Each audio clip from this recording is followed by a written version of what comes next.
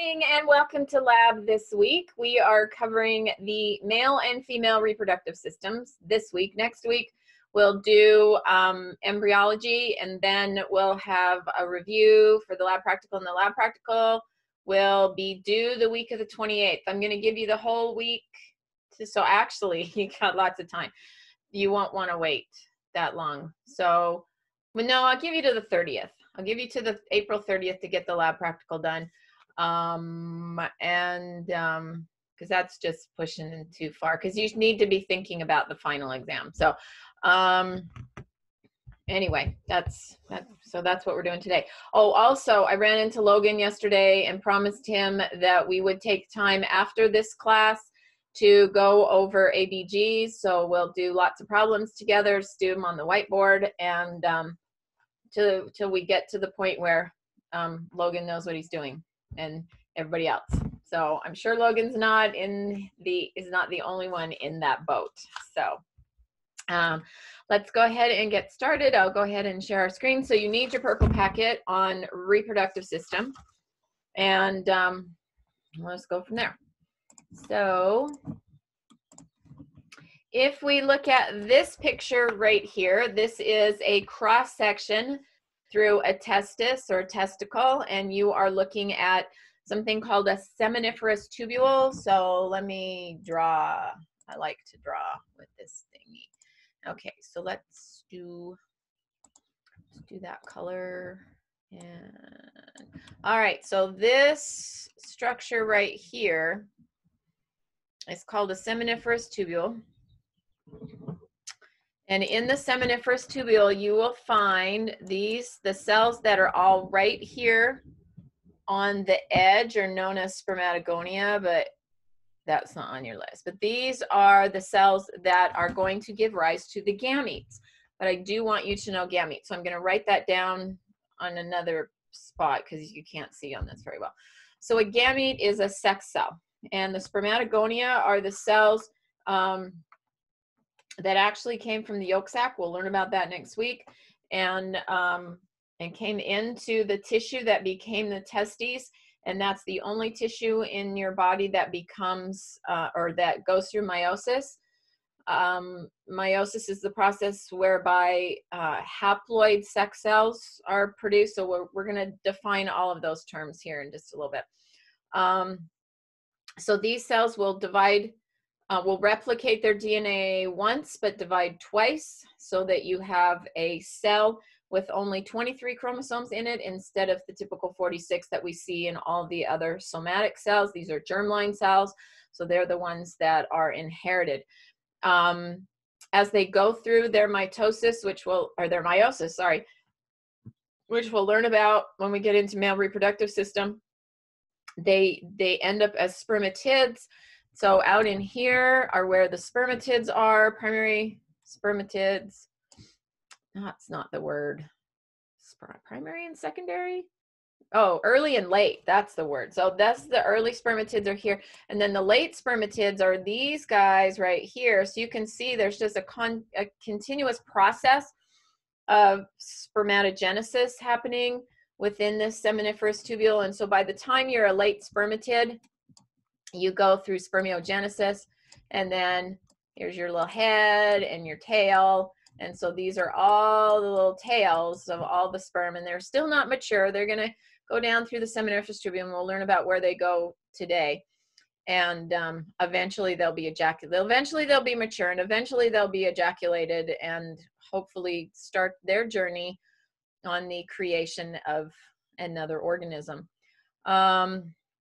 One other thing we want to take a look at here in between. So this is a seminiferous tubule here and a seminiferous tubule here. You get the picture. Then we have some tissue in between the seminiferous tubules. These are known as interstitial cells. And these are the endocrine tissue of the testicle that produces testosterone. So in the interstitial cells, they will produce testosterone. I just really like that picture a whole lot. All right, so we're going to go on and we're going to take a look at the scrotum, but I don't want that view. This is the view that I want. Okay, so here is the scrotum. And it, of course, is this sac outside of the man's body, outside the pelvic cavity, where the testes are housed. So the testes actually form up here in the pelvic cavity, but about 7 months, they're going to descend down this direction through this inguinal ring right here, this inguinal ring right here. We'll get to that in just a minute. Where they will be housed in the scrotum, because spermatogenesis has to occur at 94 degrees, and 98.6 is too warm for spermatogenesis. If you have what's known as, oh, I can't type on this one. We'll do that in another thing. If you have something known as cryptorchidism, I'll type that out in just a little bit. The testes fail to descend, and if we can detect that early on, after a male baby is born, then we can bring those testes down and make sure that that they don't become infertile, because if those testes remain up in the pelvic cavity, then they won't be able to reproduce. My grandma used to have poodles when she was alive, and her very last poodle that she had, he had cryptorchidism, and his testes didn't descend, and so she got him for a really good deal, because even though he was a purebred, he wasn't stud worthy, I guess. I don't know what the word is, but breedable. He wasn't breedable and stud worthy. I like that term. So she didn't have to neuter him. It just came that way. Okay. So anyway, there's just some background there on the scrotum. All right. So the scrotum is actually going to be analogous to the labia majora in the female. When we get into embryology, we'll see how we all start with the basic floor plan, and then we make modifications to that floor plan based on what our gender is. So here you can see, so if you think of the labia majora, the two folds on the outside of the perineum in a female, those are going to come together. And when those two folds come together, then they create this middle septum right here.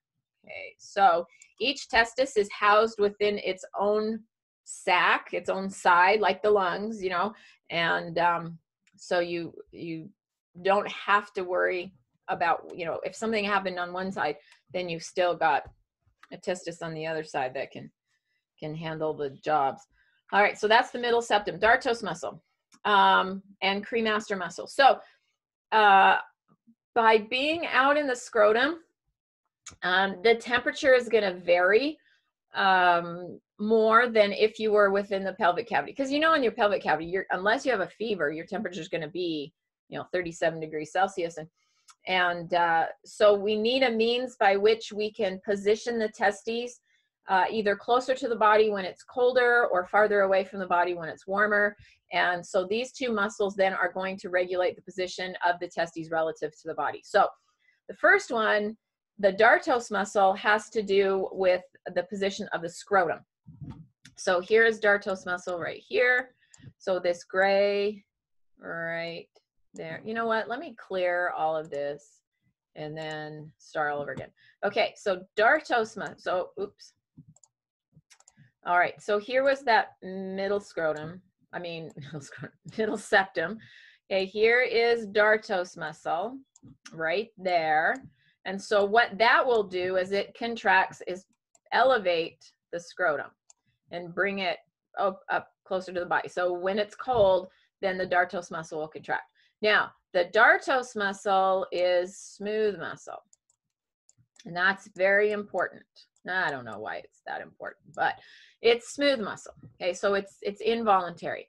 The other muscle is the cremaster muscle, and that's all of this musculature right here. Where's cremaster? There it is. Okay, so that's cremaster, and that's going to be within the spermatic cord. So in this cord that includes the testes as well will be this muscle, cremaster muscle. And that one, interestingly enough, is skeletal muscle.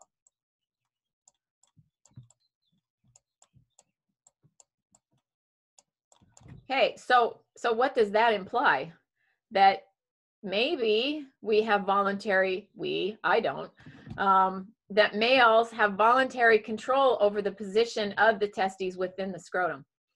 I'm not going to ask anybody if that's true or not. So there it is, but it's skeletal muscle in the cremaster. And how we came to find that out, oh my gosh, it's been forever ago. I had a student say, Miss G, is it true that samurai warriors have control over their scrotums and being able to pull them up and so that they are less at risk in battle? Well, I don't even know. I didn't even know that. But I don't know. I think that's just a legend, but possibly, I don't know. All right. So, so anyway, there you go. Cremaster is in the spermatic cord, and that skeletal muscle. Dartos muscle is in the wall of the scrotum, and that's smooth muscle. All right. So let's look at the testes now. Let's go back. No, we need to go forward. All right. So here is a bunch of pictures of the testes, but I want this one, so I'm going to make it big. All right. Okay. So the testes then are the gonads. Oh, you know what? Let's go ahead and do our definitions right now. Okay, so, oops, I want, text. Okay, so here are some terms I want to make sure that we have also in our vocabulary. So first of all, we need gonad. Okay, so a gonad is gamete producing structure, often glandular as well. I don't know why I put often, just put glandular as well. Can you guys see that when I type, or do I have to click out of the text box and then it shows up? You can see it as you're typing. Okay, perfect. All right, so what's gamete? That is a, oops, I didn't put some, I need to add. A gamete is a sex cell, is a haploid sex cell.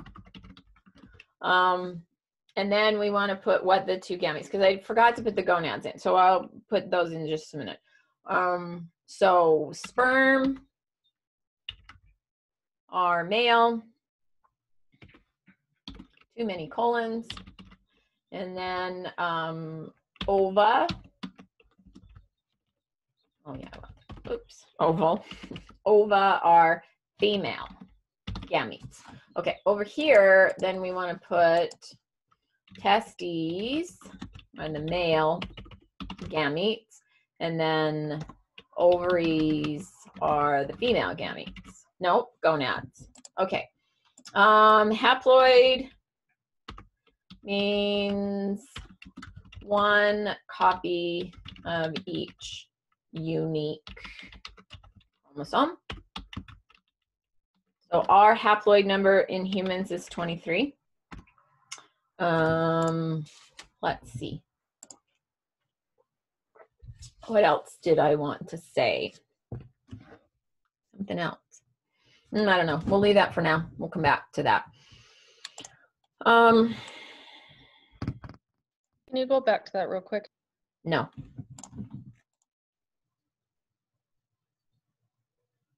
That good? You want to also do the definition of a failed to descend testes? What is that called? If I, what? Say that again. The crimp. Oh, cryptorchidism. Yep. Failure to descend. Yes.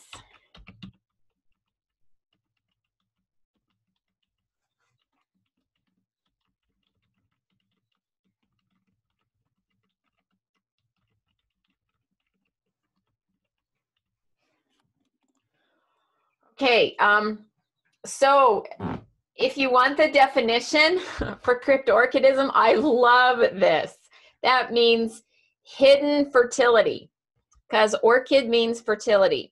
And so your testes are where your fertility comes from. So the orchid flower, I don't know how it became like the symbol of fertility or whatever, I don't know. But yeah, that's where orchid is testes and means fertility. So anyway, so that was funny. One year after I had finished this, you know, because it's at the end of the semester, and then right at the end of the semester, 2 of my students brought me an orchid. Although that was really sweet of them. So, and then I killed it because I guess I'm not very fertile. All right. Okay, so let's look at the testes.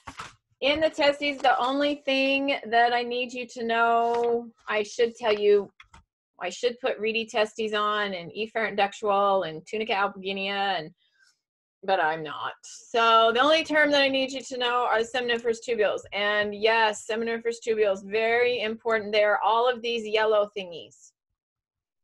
So each one of these, and then a section of seminiferous tubules. So like this part right here, that's a lobule. Is just one unit of a seminiferous tubule. So in this picture, you can see we have 1, 2, 3, 4, 5, 6, 7 or 8 seminiferous tubules here. Okay, so that is where meiosis occurs. So spermatogenesis, meiosis, all of that will happen within the seminiferous tubules. All right, now the seminiferous tubules are going to pass, or the sperm, sorry, let's go on a pathway in the sperm. So they're going to go through the seminiferous tubules into this little network called the reedy testes, where we're going to hang out and finish going through maturation. And then we're going to go to the efferent ductuals. And then we're going to go into this structure right here. So if we, this always looks like a grub to me, you know, some beetle larva right there. Okay, but that whole thing, so it would be this whole area right here is called the epididymis. So this is kind of like a little cap on top of the testis, and it's going to eventually turn into the ductus deferens. Okay, so all of that. We also have sperm maturation going on in the epididymis, and then this is where they'll sit and wait until it's time for them to be ejaculated. Now, if it's not their turn, so let's say that you did not have an ejaculation today, then the sperm that were ready to go then are going to be absorbed back into your body. So you always have a fresh supply every day. We don't have them just, and it takes about 30 something days, I guess, for a sperm to mature.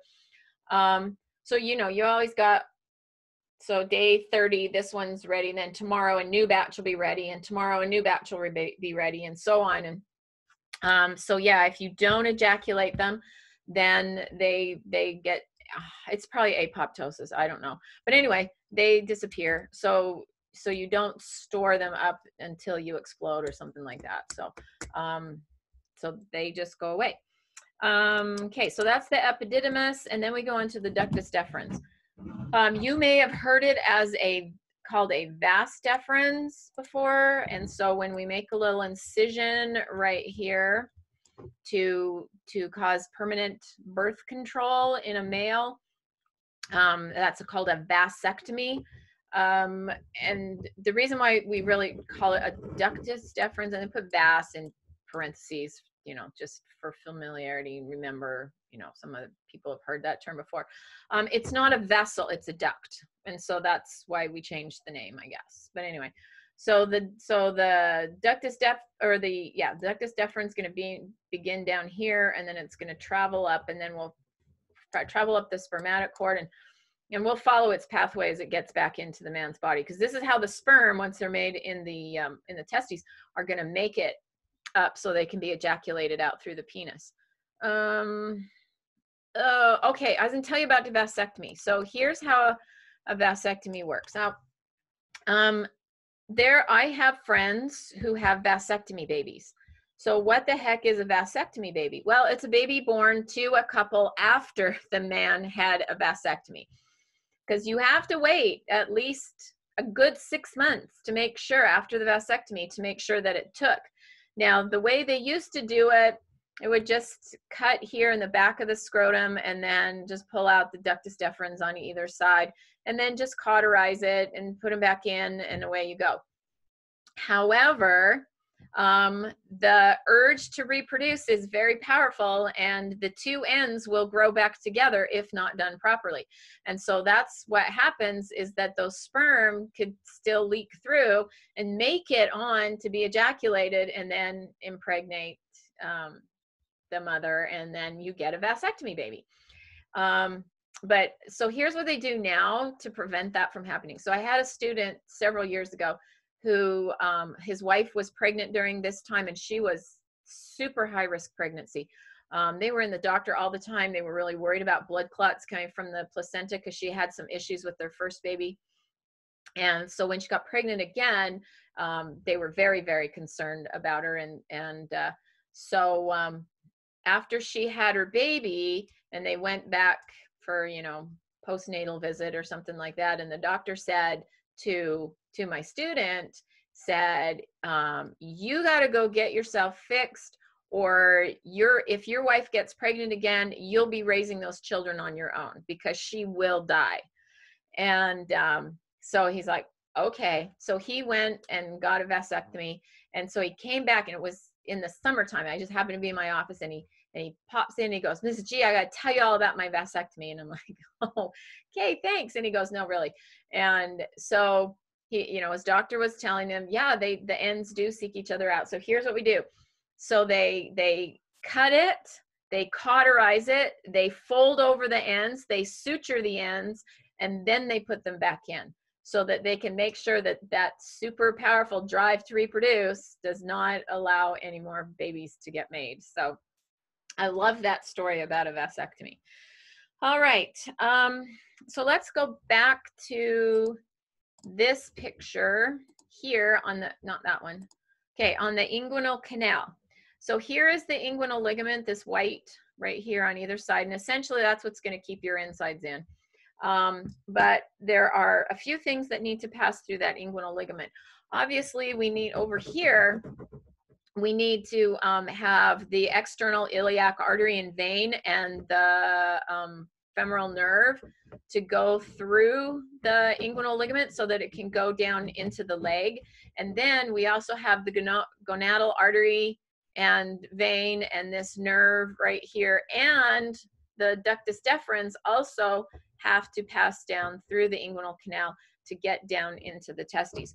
So, or the inguinal ligament. So there's going to be an opening right here so that they can go down through there. So that inguinal canal is bigger in males because you got to let some testes through than just for the gonadal artery and vein and nerve to go through to, well, they don't have to go out of the body at all. What am I thinking?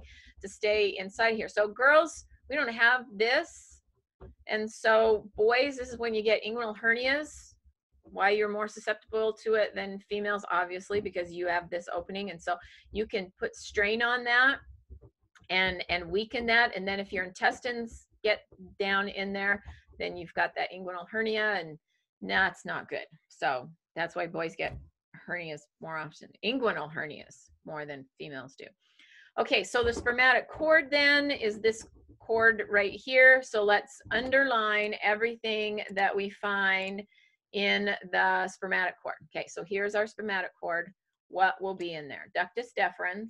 Where's my ductus deferens? Right there. Okay, testicular artery. And then we'll just do the pampiniform venous plexus is just the veins. Going back. So just no veins. Okay, so artery, vein, and ductus deferens and autonomic nerve fibers. Okay. Are going to all, oh, and the cremaster muscle. Where's that? Okay, so those are all of the things that are going to be within the spermatic cord. All right. Okay, any questions up to this point? Because we've been outside of the body, or outside of the cavity, I guess, the pelvic cavity. Okay, so now we're going to go into the pelvic cavity. So we're going to take these little sperm, and we're going to go up through the inguinal ring, and then we're going to go into the pelvic cavity. Nope, not there. I'm going to go back to this picture. This one. Okay, so this is where I want to be now, because we're going to go into the ejaculatory duct. But let's follow the ductus deferens. So here it is. Here's where it would be going through. Nope, up here. Here's where it's going to go through next to the pubic bone through the inguinal ligament. So it's still outside. Now we're going to go up over the top of the urinary bladder, behind the ureters. Sorry, I'm eating sunflower seed. And then we're going to come around, boom, to there.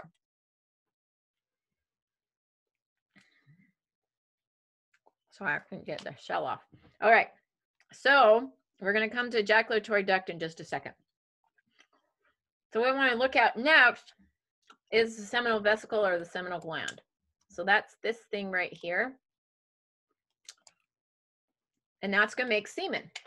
So semen is the fluid stuff that's inside of the ejaculate. Okay, so this is a fluid that's produced so that the sperm have something to swim in. So now we need a place for the sperm as they're entering into the man's body and the semen to mix. So that's this tube right here called the ejaculatory duct. So this is where the sperm meet the semen so that they can get mixed together. And that ejaculatory duct runs through this gland right here called the prostate gland. Now, also within the running through the prostate gland is what we call the prostatic urethra. So this is going to be carrying urine from the urinary bladder eventually out of the man's body. And the ejaculatory duct is going to hook into the prostatic urethra right there. The prostate is also going to produce some secretions that it's going to add here into the prostatic urethra to enhance the nature of the semen, to give the sperm more of what they need. Okay, so that's ejaculatory duct, seminal vesicle, prostate gland. Now, bulbourethral gland. And I don't know why there's a hyphen in there. There doesn't need to be one. But over here, I have this little gland that's going to start at the head of the penis right here, the bulb of the penis right here. So as you're aware, as you're familiar with the fact that urine is acidic. So here in the urethra, in all these parts of the urethra, there's going to be acidic urine in here. Well, if you're ejaculating sperm right here, that acidic environment is going to kill some of your sperm. So you can't have that happen. You can't sacrifice. I mean, sure, you're going to secrete 400, you're going to ejaculate. I don't know that secrete's the right word, but you are going to ejaculate about 400 million sperm at a time. And you would think, oh, that's a huge number of sperm. I can sacrifice a few sperm. Nope, you can't. So we don't want to damage any of those sperm before they have an opportunity to get into the super harsh environment of the female. Because it's just like storming the beaches at Normandy during World War II. And you don't want your little guys in your boat that are coming to the beach. You don't want anything to happen to them because that's your force. Okay, so you got to protect those guys. So how are we going to protect them? Well, we're going to neutralize this environment first. So ahead of the ejaculate, the bulbourethral gland will secrete a pre-ejaculate that will come in here and neutralize this just ahead of the ejaculate. So besides erection as part of the male sexual response, you need to secrete that pre-ejaculate material. And then once that's secreted, then oftentimes the ejaculate will follow that. Maybe, maybe not, but at least it'll come sometime after that. And so the function of the bulbourethral gland then is to secrete an alkaline secretion so that it'll neutralize the acidic environment of the urethra. The only part, we have a prostatic, membranous, and spongy urethra as it's going through different portions. The only one that I need you to know is spongy urethra. So this is the one that's actually in the penis. And we call it spongy because it's in this corpus spongiosum, erectile tissue right there. Okay, so we'll get to that in a minute. Okay, so spongy urethra. All right, so any questions on those? Okay. All right. So going into the penis then. So the penis is part of the urogenital system. Sometimes we can put urinary and genetic and reproductive systems together. They have a common origin, and the penis is going to be part of the urinary system to deliver urine, and it's also going to be part of the reproductive system to deliver sperm into the woman's body. So there's that. But anyway, down here at the bottom, we have this enlarged area of the penis called the glans, or the glans penis, right there. And so it's this area here made of corpus spongiosum, erectile tissue, and lots of nerve endings for stimulation of the parasympathetic nervous system, obviously, because it's feed or breed now. So now we're in the breed part of feed and breed. And so this is super sensitive out here. Now, to protect this area, you have some skin that comes down. Oops. Comes down right here, comes down over the top of the glands called the prepuce, or the foreskin. And this is what gets circumcised. There's no real need to circumcise because obviously you're born with it.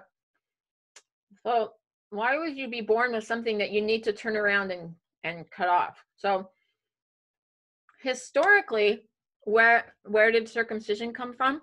Well, it's a tradition, it's a ritual in the Jewish religion to indicate who was a Jew, who was one of the children of Israel.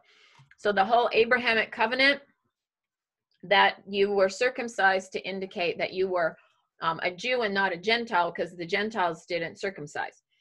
And then I don't know how in the Western world, I guess just as the diaspora happened and Jews went throughout the rest of the world, then it became a tradition. But it doesn't have to happen. Although, didn't at one point there was a theory that it basically was cleaner to not have it, and that's why they pushed it so hard? Probably. And then that was like everybody got circumcised. So let me just give you some things to think about when you have a son. I had my son circumcised, just, basically so you look like everybody else. And so you don't have to worry about retracting it to clean it, because you have to pull back the skin and get back up in there, or stuff can collect in there. I do have an article that I usually read, I don't know where it is right now, that says the microenvironment of the penis, if you're not circumcised, if you're uncircumcised male, can promote the transmission of heterosexual AIDS. And so they found that circumcised males had less of a heterosexual AIDS transmission risk to their partners, to their female partners. So there's that. Also could contribute, because I heard lessen the risk of cervical cancer in females, obviously not males, because cervical cancer is caused by the HPV, human papillomavirus, and so there might be less opportunity to transmit that from male to female. So those are some things to consider. But like I said, you're born with it, so why cut it off? But one other thing I'll just tell you right now,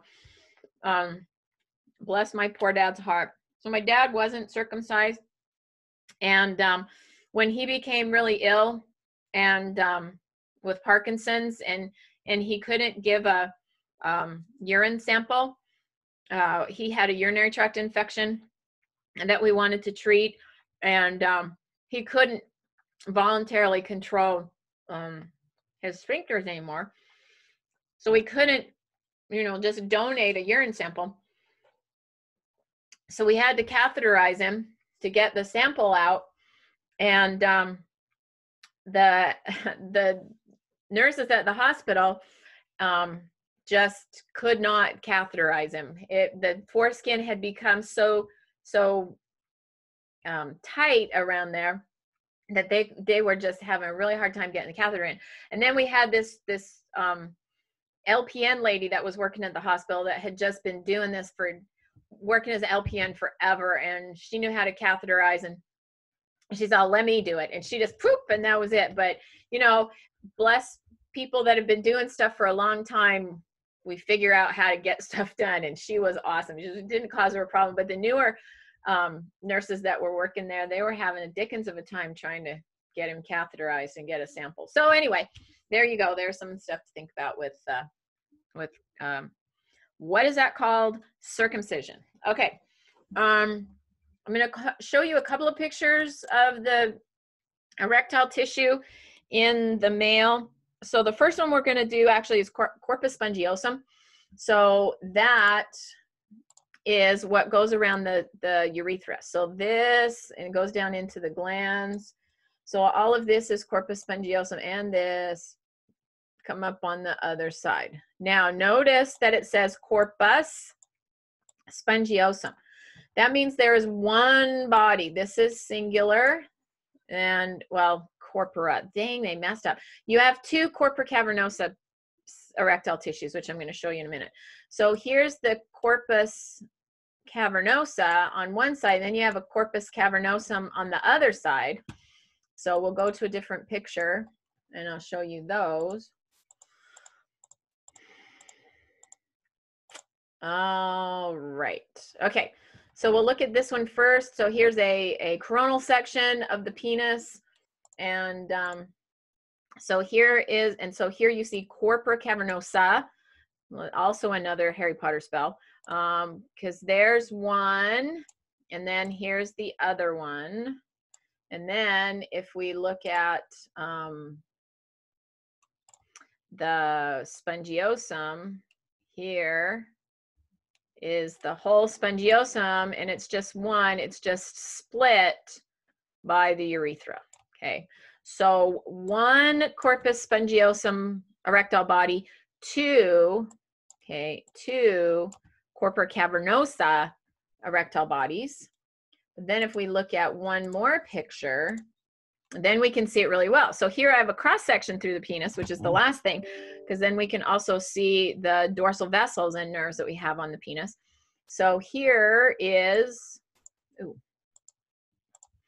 okay, so here is one corpora cavernosa. There is the other of the corpora cavernosa. And then here is the one spongiosum. And whenever I look at this picture, it always reminds me of South Park. So I don't know if that does it for you guys too, but it makes me think of some of the characters in South Park. Okay. So any questions on the male reproductive system?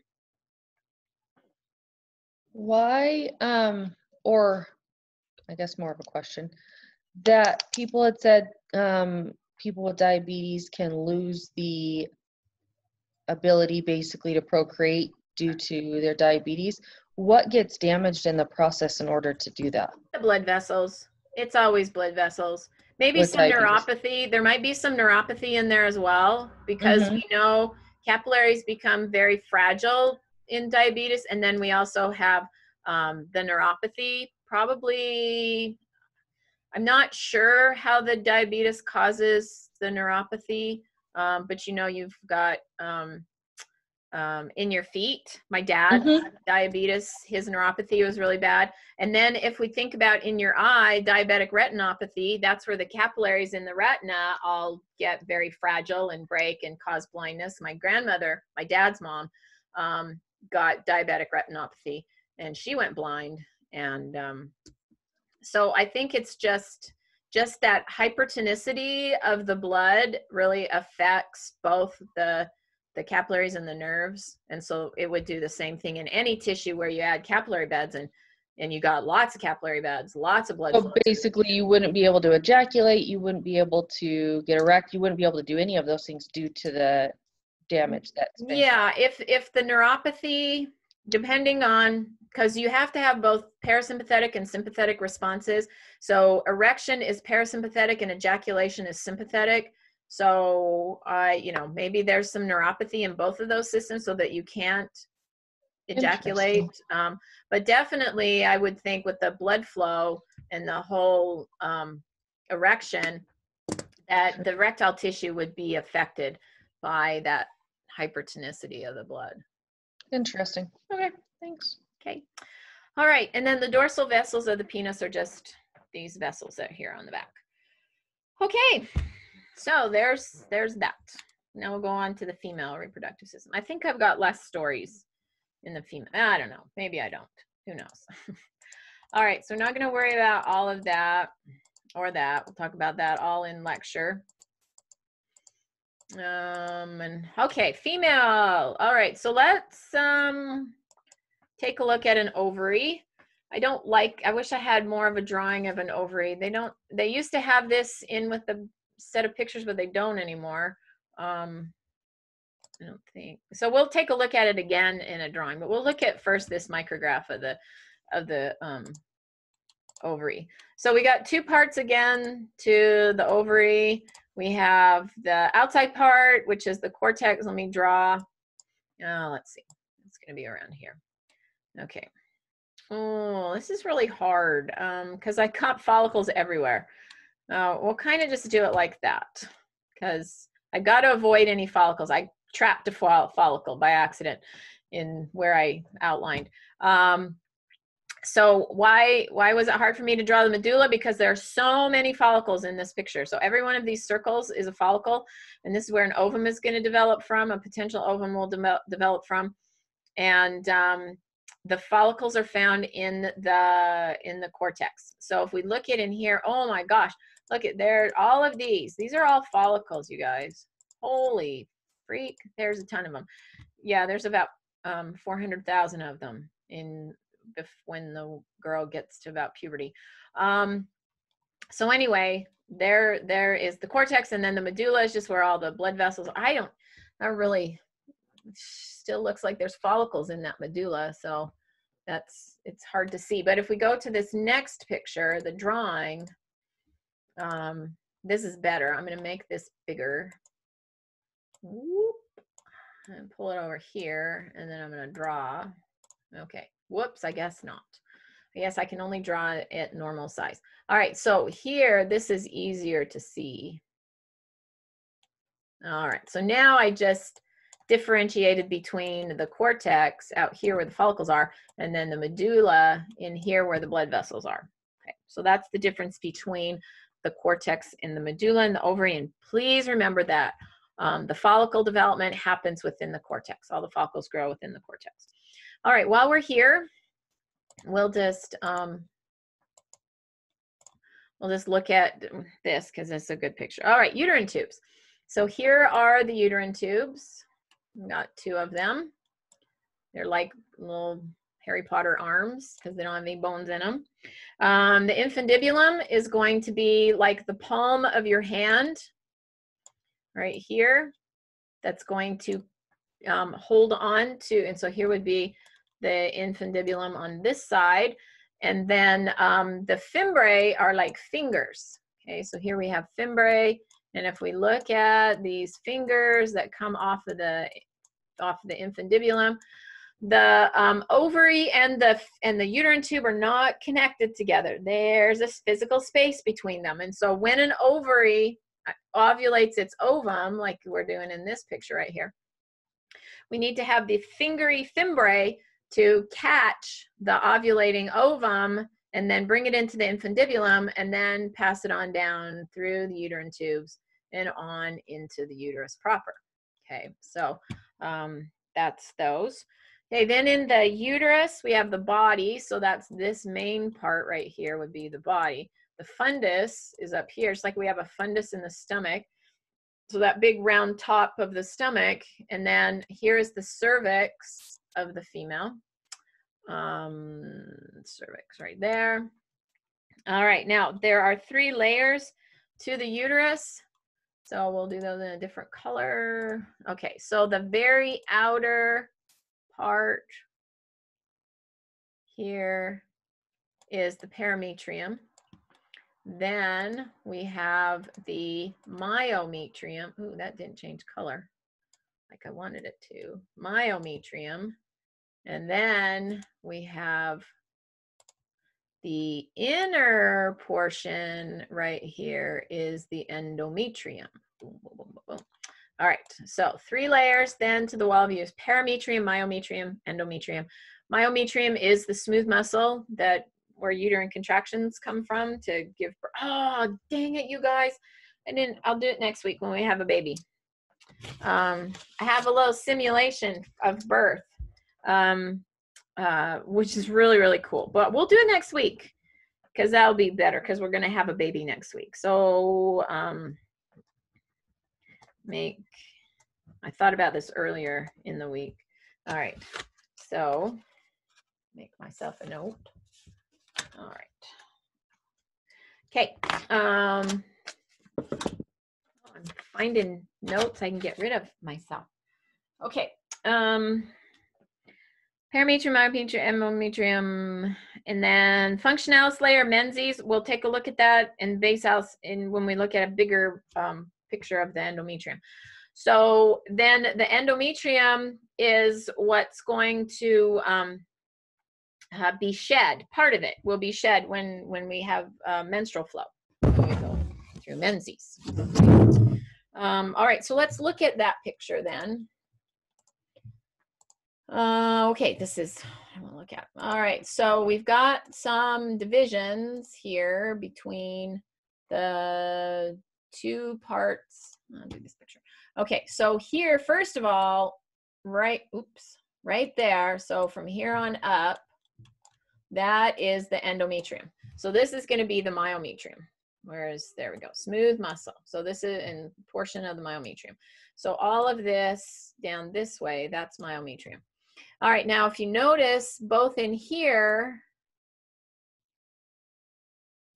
okay, and then right here, you can see there's a little bit of difference in the density between the basalis layer, okay, so that's this section right here.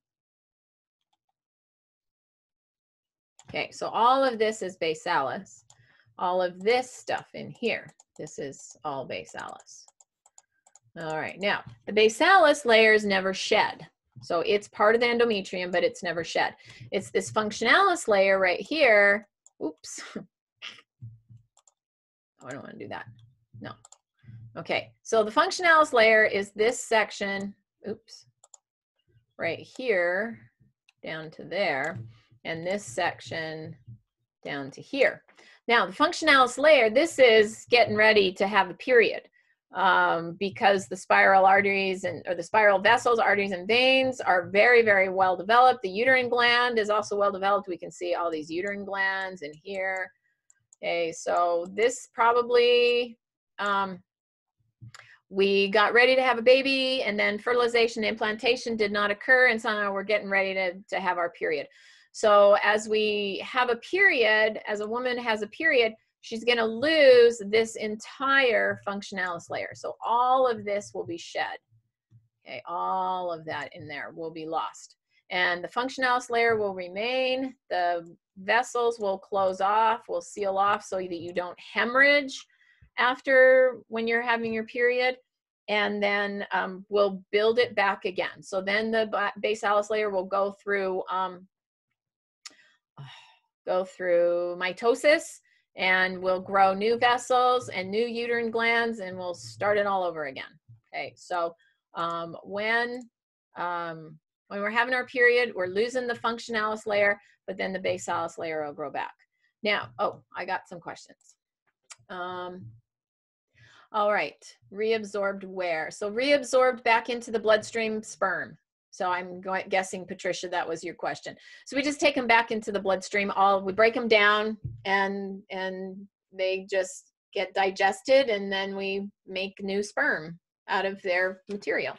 And so Tony's question, how or why does the endometrium grow outside of the uterus in endometriosis? Yep. freaking this endometrium, whoops, in some women, right here, basalis, this material can leave the myometrium and go out. Let's see where it's going to go. So let's go back out here. Okay, so here I got endometrium inside of here. Now it can leave. Oops, I don't have an arrow. It can leave out through the infundibulum and out through the fimbriae, and then I can grow it in on the wall of the uterus. And let's put a pelvic cavity in here. I can grow it in the wall of the pelvic cavity. I can grow it all sorts of places. It's a highly proliferative material, and so it just grows and comes out and ends up growing someplace else, and then causes lots of problems for some women because it's not supposed to grow out there. So yeah, women that have endometriosis, I understand, is just so painful. I had a student when I was teaching high school in Utah, and she had it, and she just was in pain all the time, and her doctor said, you know, I wish that you were a little older and married, and I would say hurry up and get pregnant right now, because all of that, your body will be so focused on having a baby that the endometrium and other places usually doesn't grow, and you could get a lot of relief, and maybe your body would stop growing the endometrium in other places. A lot of times when women have babies, then their endometriosis stops. I know, though, some women still have issues with it after they've had children, and so they have to have hysterectomies and have their uterus removed so that they don't have endometriosis anymore. That growth, let's say that it happens in the uterine tube, can then block the uterine tube so that you officially had a tubal ligation, and the ova can't make it to the uterus anymore, and the sperm can't make it up to fertilize them. So it's bad. It's a bad thing, unfortunately. All right. So this is a good picture to be on right now. So I'm going to take a look at the vagina. So that is what's going to grow up and hook into the uterus, because the vagina is actually ectoderm and the uterus is actually mesoderm. And so they're going to come up and meet. Actually, it's endoderm, isn't it? It's going to come from the urogenital sinus. So it's endoderm. And so they form independent of each other. And so the vagina has to come up and plug in to the uterus. And so as it comes up and plugs into the uterus, then we get these pockets on either side right here. So that pocket there, this pocket here, there's a pocket in the front. I mean, the pocket goes all the way around. But when we do a coronal section like this, then we get lateral fornix or fornices. So there's a lateral fornix, there's a lateral fornix. If I were to do a sagittal section, oh, let's look at that. I know we had a sagittal section somewhere. Yeah, let's go back to there we go. Now I have a anterior posterior fornix. Okay, so there's my anterior, there's my posterior fornix. But it just goes all the way around. So it depends on how you cut it. So if we look at this view, let's just go back and review all of our little parts. So here are the fimbriae, this would be the infundibulum, here is the uterine tube, here's the fundus of the uterus, here's the body, here's the cervix, here would be endometrium, here, this is myometrium, this is parametrium, there's the vagina.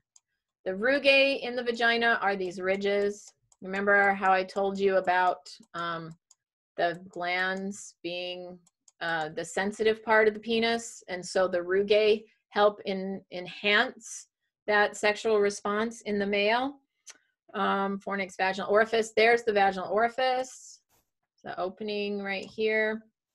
Vestibular glands are right here, so this provides a lubricant for the female during her sexual response, so this should also be lubricated to, make entry of the penis into the vagina easier, I guess, less frictional.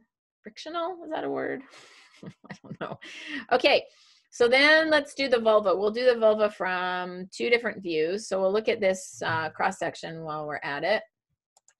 Or the sagittal section, I mean. Okay, mons pubis means pubic mountain. Oops, where's my little drawing thing?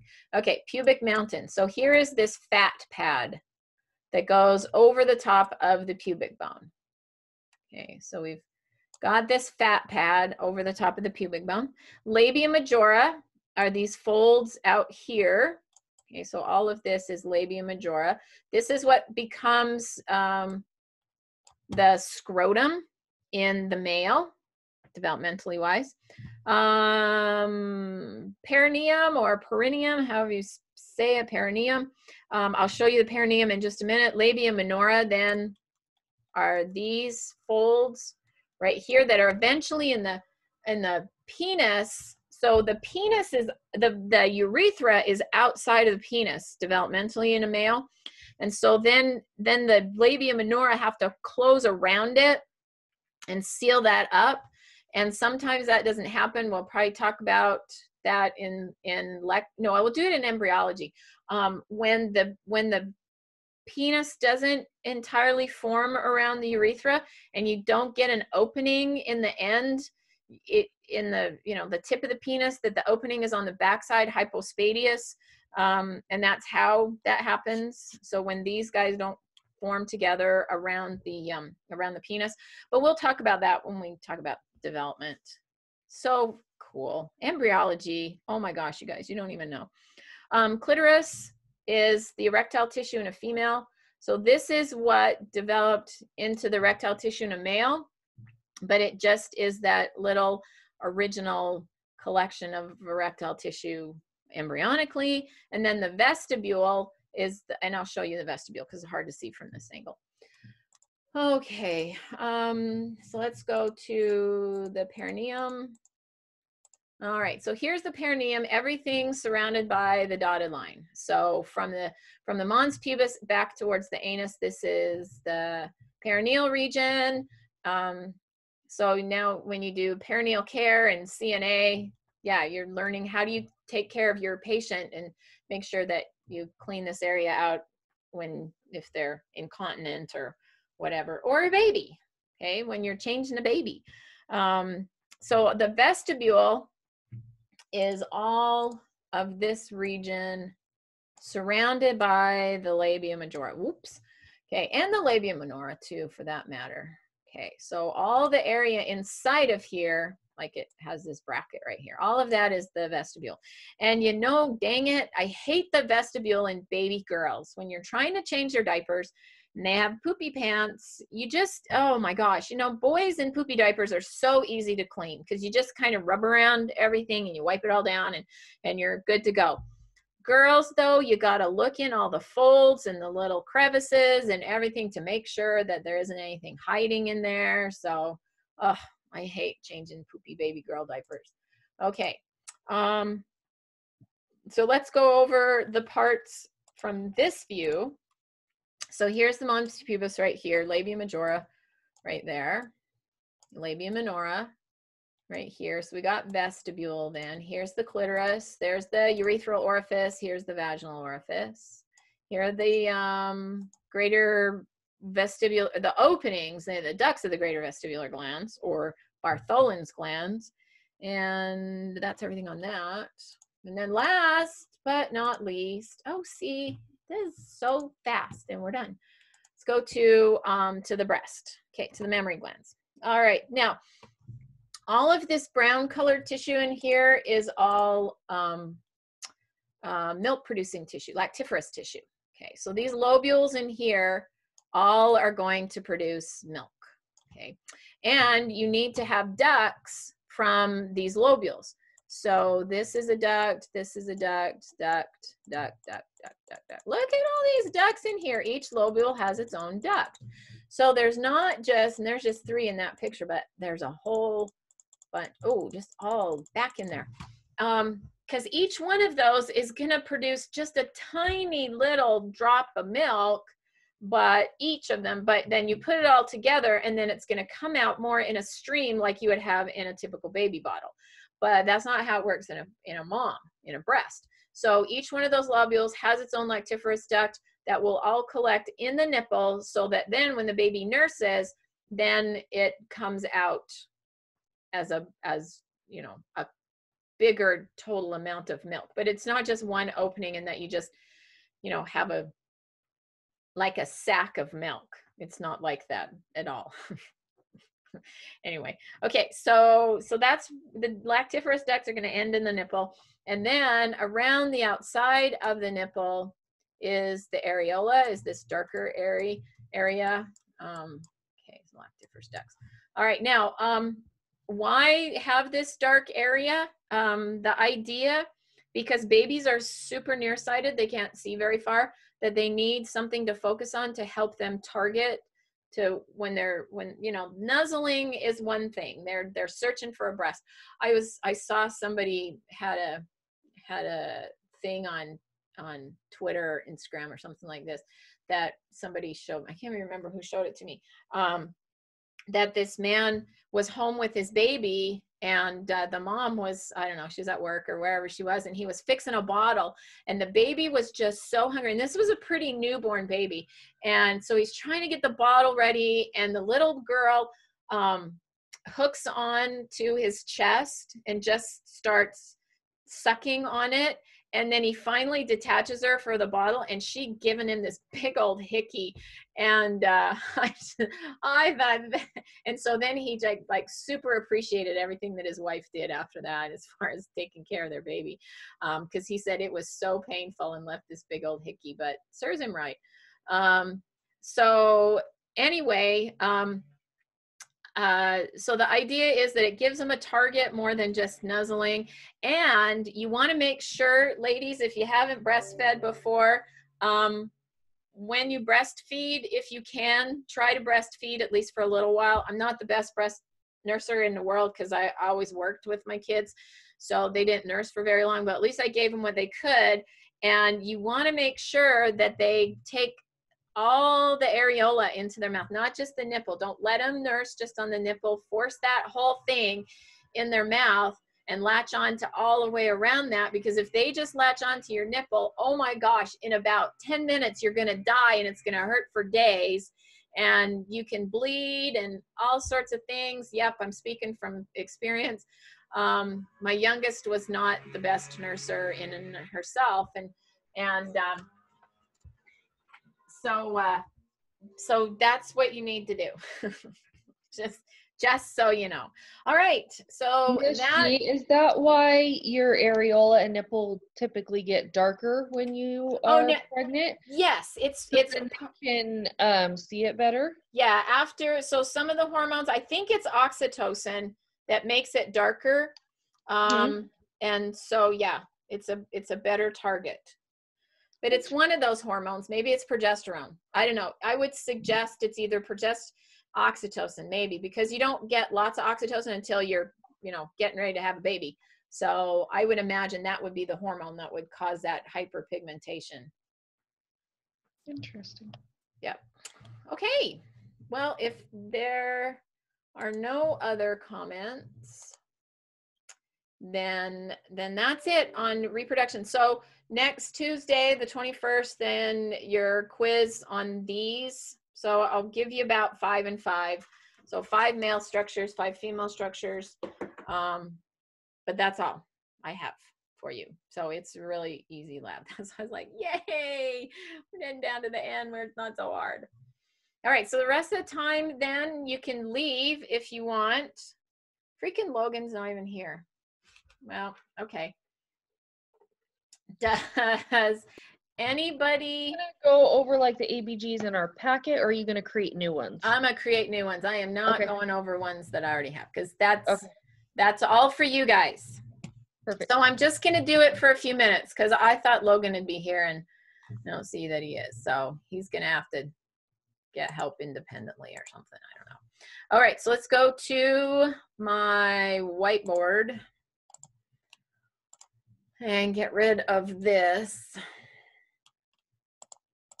Okay, so let me go into text. All right, so let me think of some really quick. I gotta come up with some numbers here. So bear with me. Let's see.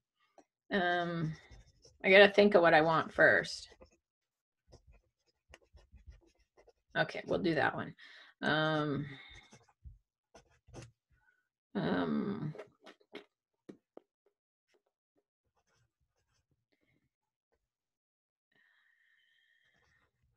Okay, so I'm still texting. All right, so pH of 7.24, a PCO2 of 53, and a bicarb of 29. Didn't put, oh my gosh, I'm so units. You have to put units in here.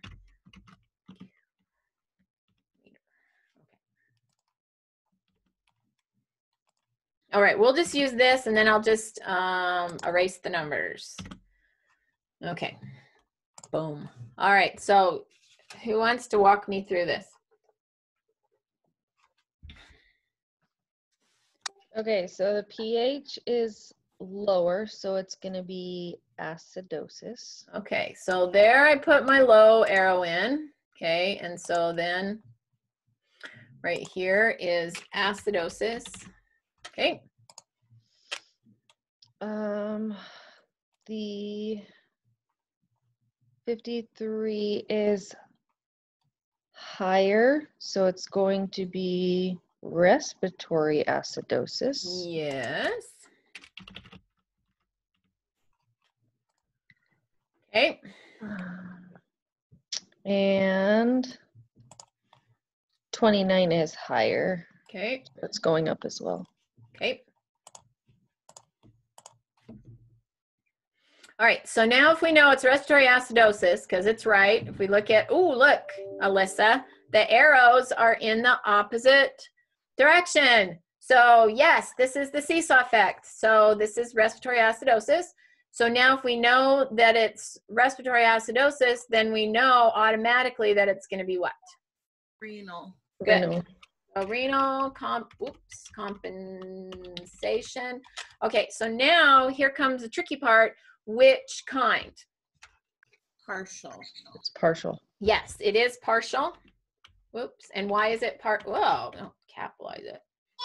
Because your HCO3 is out of range. Yes, because it is out of range too. So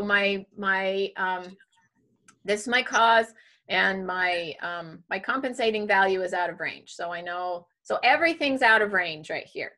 So if everything's out of range, it's always going to be partial, regardless of the cause. Okay. All right.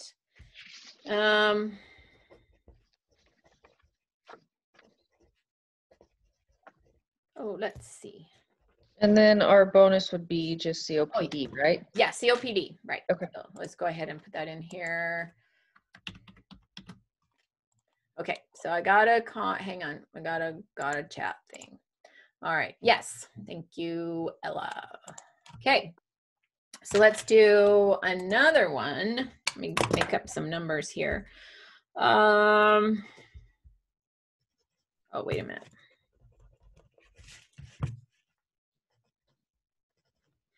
And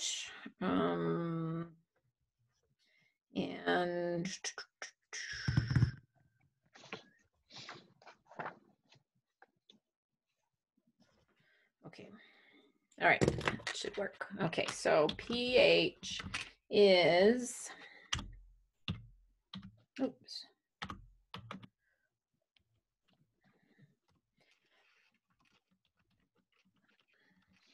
PCO2 and is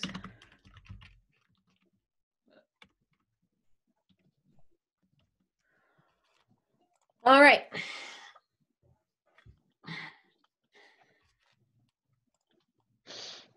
So the pH is currently in range. Yes. Okay. All right. No, I don't do that. Hang on. That's not how I do it. So we're gonna need to figure out the next 2 steps in order to figure out if it's high or low, right? Okay, yes. So hang on, I don't know how to do that. Let me draw instead. All right. Okay, so it's slightly high, but it's within range, right? Mm-hmm. Okay, so I like to put my dotted arrows in like that. All right, so we know though, because it's slightly high, that it's what? Alkalosis. Right. Okay, so now we got to worry about the rest of the stuff. Okay, so PCO2 is, High. and bicarbs are High. high. All right, so now these 2 arrows are going in the same direction. So can it be a respiratory cause? No. Nope. So what is it? If it's not respiratory, it's Metabolic. okay. So metabolic alkalosis. Perfect. Okay. My pH is within range. Oops. So it is. No, let's put it right here. Oh, the pH is in range. That means it's full. Right. Full respiratory compensation. And so full what? Full respiratory. Yep.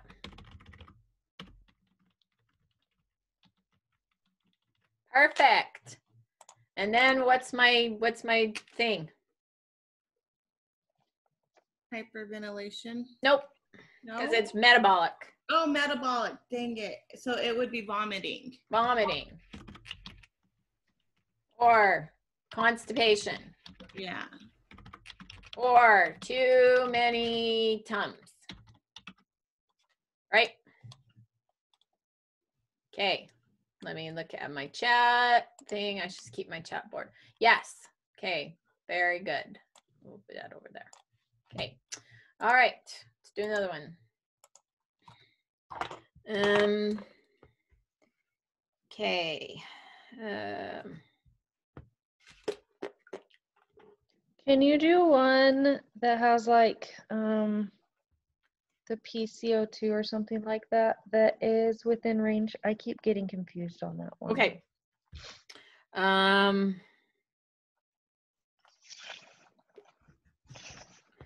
then, okay. So let's do this one. My pH is 7.26. Whoa! I am so dead there. What did I have? Okay, while I'm typing this out, I gotta tell you this. I got an email from a former student. She's in first block right now.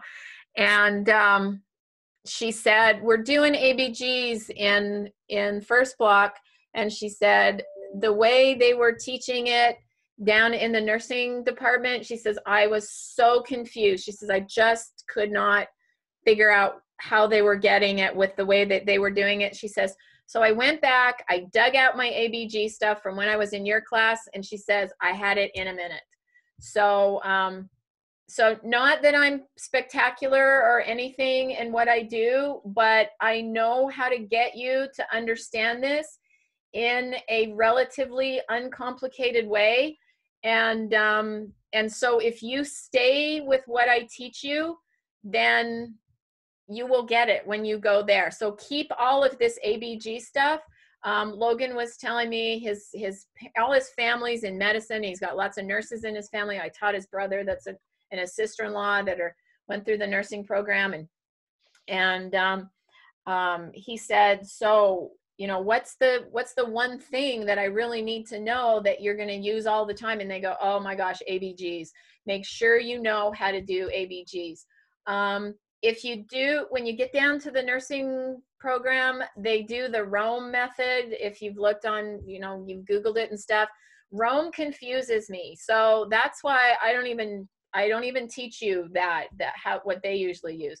This is my own thing that I've kind of put together over the years to make it hopefully as as understandable as possible for as long as you are going to need to know how to do this. So so just keep plugging away till you get it. And then, and oh, one other thing that's really funny. Oops. I usually, when my students, when we do this and then they have their exam on it, and then my students are always, Ms. G, please put an ABG on the final. Please give us as many ABGs as you can, because this is something we can grab on to hold and know and do and be successful and get extra credit on it and everything. So that's what I'm trying to do with you guys, is just get you to the point where I've had my other students get to. So, okay. Anyway, now I've got my thing out. So now what? So what is 7.26? Lower, so It's it's gonna low. be acidosis. Okay, so put that over here. Oops. I'll put that over here on top of this arrow. All right, good. All right, so it's some kind of acidosis. Now, what about this 41? It's within range. Yeah, so we're gonna put no change. Okay, and then what about this one? It's Like lower. Is low. Good. Okay, so now what do I do with this? So it will be metabolic acidosis. Yeah, it'll be metabolic. Oops. Metabolic acidosis. Okay, so we know if it's metabolic acidosis, it's automatically going to be respiratory. Oops. Compensation.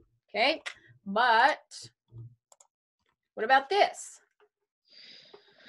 Okay, so if it's respiratory compensation, this value should be doing something to fix the problem, right? Oh, so then it's no. It's no, because it's not doing anything to fix the problem, so it's no respiratory compensation.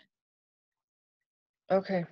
Yeah, so it's no when the respiratory, or when the compensating value is within normal range. Okay. Okay, so what would be my bonus on this one? Severe diarrhea Okay, or starvation. starvation. Oops. DKA, diabetic ketoacidosis, renal failure. Renal. Okay, so anytime the PCO2 is within range, it's always Or gonna be no. let me do one more. Let's do this one over here. Okay.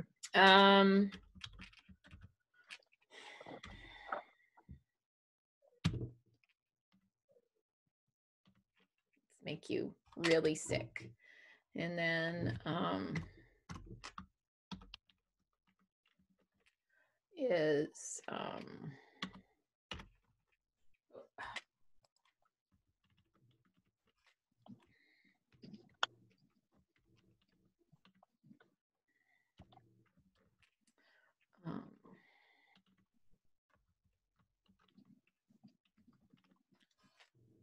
all right, so what do we do with this one? So that's really high. pH is high. Okay.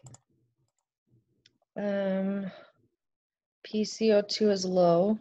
Okay. And that's within range. Okay. All right, so if it's high, it's going to be alkalosis. okay.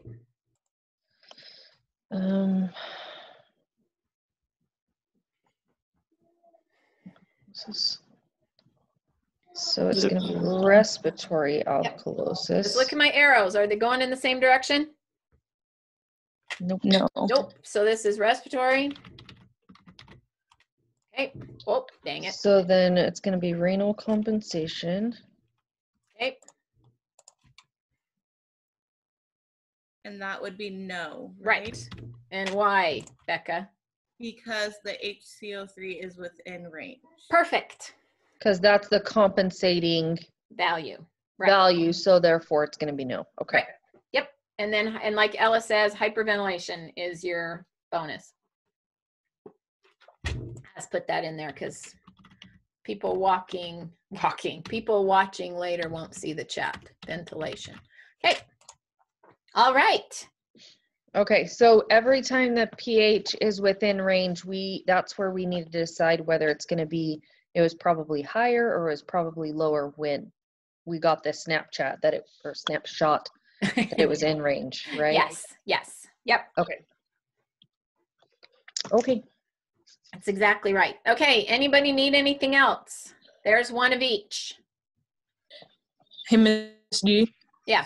The second to last one that you did, Yeah. if the last value would have been above 26 Yes. equivalents, then would it have changed it to respiratory acidosis or no? Nope. Okay. No? So if this number were high and this number were the same, then this number would have to be high and it would change it to metabolic alkalosis. Okay. Yeah. Okay, I see. Yeah, because if my PCO2 isn't going to be changing at all, then this value, the bicarb value, is going to make it either acidosis or alkalosis. Okay. Because it's low right here, it makes it acidosis. But if I were to change this and make it like 29 or 30, then this would be like 7.5, 7.51, something like that. Okay. Okay. Yep. Thank you. You're welcome. Hey, Miss G. Yes. So when you do the dotted line for the pH, do you not do a dotted line for the PCO2 or the bicarb? Nope, because those are out of range. Okay, so if I were to do a dotted line for the second to last one you did on the PCO2, Yeah. it would totally mess with it and make it respiratory? Don't do that. Yeah. Don't, because this one, the only time you do dotted lines is in the pH. Okay. Because the dotted line is indicating that it's full compensation. Because if we look at this one right here, I'm in normal range. But because my values are out, that means I'm sick. And just at this moment, that my breathing was low enough, that I was hypoventilating enough, that it raised or it lowered my pH to bring it back into normal range. This used to be more than 7.45. But because I held my breath so much that the acid built up, that it lowered my pH back into normal range. But it was really high from before because I had all this bicarb. So could we assume, or would this be the same every time with the PCO2 and the HCO3, how their arrows are both going up? Would that automatically mean the pH would be up if we're confused on whether to go high or low? No. Okay. No, because if you look at here, see my arrows are up, here I'm in acidosis, here I'm in alkalosis. You always have to go with what your pH is. So the pH, it's just dependent which one it's closer to? No, which one possibly would cause that to happen? So let's go back and let's think about these right here. So I have a low pH, right? Right. Okay, so how do I get a low pH? I either have too many hydrogen ions or not enough bicarbs, right? Yeah. Okay, so if we look at this first question, look at this. I have lots of CO2. Well, what do we know? If I have lots of CO2, let's put this down here because this will help.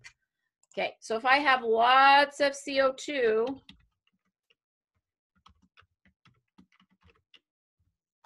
then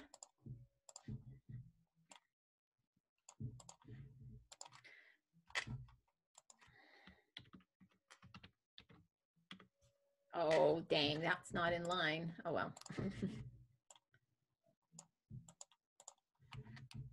Then I get lots. Oops.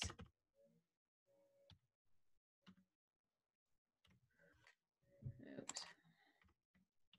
Okay, so remember, if I have lots of CO2 right here, I will end up having lots of hydrogen ions, right? Mm-hmm. Okay, so am I acidic? Yeah. In this case, right here? Yes. Yes. So where did those hydrogen ions come from? That lots of CO2, right? Okay. Okay, so now that's, okay, so that works, but let's look at the bicarb now. So we said, what gives you acidosis? Too many hydrogen ions, too few bicarbonate, right? Yeah. Okay, so now look at this bicarbonate level. Do I have too few bicarbs or too many bicarbs? Too many. Too many bicarbs. So did my bicarb level make me acidic?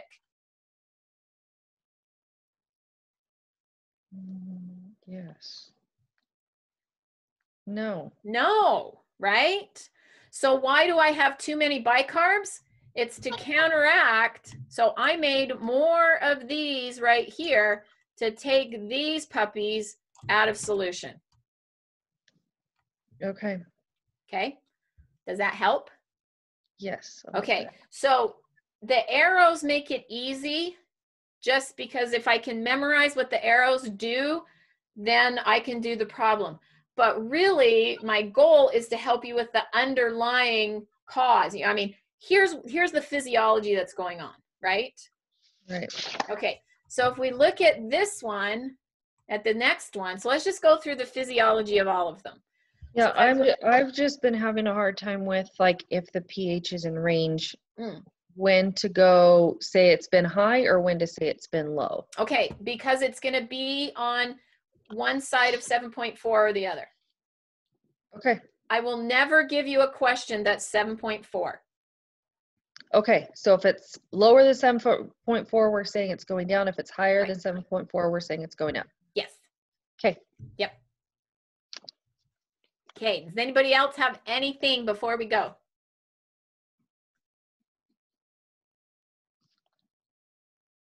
Okay, 5, 4, 3, 2, 1. All right. Thank you, Miss G. You're so very welcome. And then also anybody watching this later on, let me know if you have any problems, but hopefully this helped you through things. So I'm going to save this and go away and then stop sharing. Okay. So then I can come back to it if I need to. I don't know why I would though. All right. Well, you guys have a great rest of your day. And then I will see you tomorrow at 9 o'clock. And what are we doing tomorrow? We're finishing off fluids and maybe start into acid-base stuff. Still lots of stuff about acid-base that I mean, the physiology of acids and bases I want to talk to you about. So, okay. So we'll do that tomorrow. Have a great day. Love you guys. Bye.